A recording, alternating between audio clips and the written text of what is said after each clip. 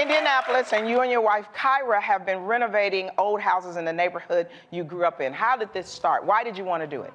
Well, you know, maybe, you know, when I first got into business, you know, I always said to myself, I said, you know, being in Hollywood, being in show business, you know, it could be a fickle place. And I always wanted a home base.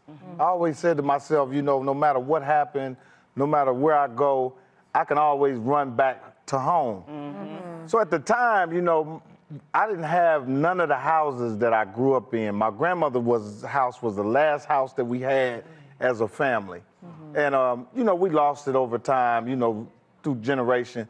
And I told my mother, my grandmother, I said, man, if I ever get a hold of some money, I'm gonna go back and buy every house that we lost and got kicked out of, you know.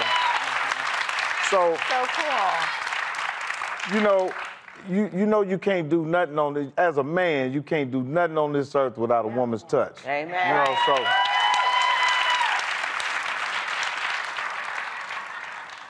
I had to go grab my wife and say, you know, let's make this complete. Let's make this all the way.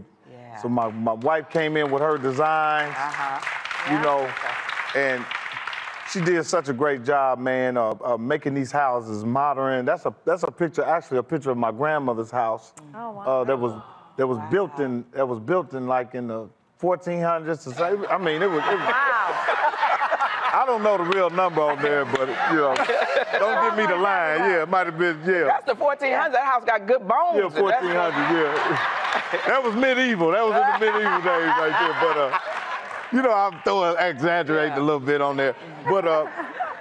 But we got a chance to build the houses up, man. And these neighborhoods are gentrified neighborhoods now. Yeah, that's right. So now these neighborhoods people are moving in these neighborhoods. We got a doctor that live across the street from us named Miss Parisa.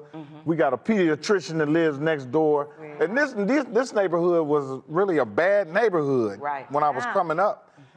And I tell some of the neighbors about this neighborhood, they like, no. I said, yeah, this neighborhood was...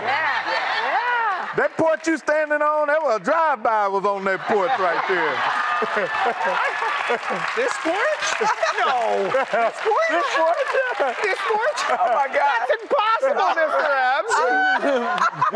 One lady found some food stamps. She was like, what is this right here? Mr. Epps, I have a question. We found these. What is this, Mr. Epps? I said, don't worry about it, ma'am. Don't worry about it.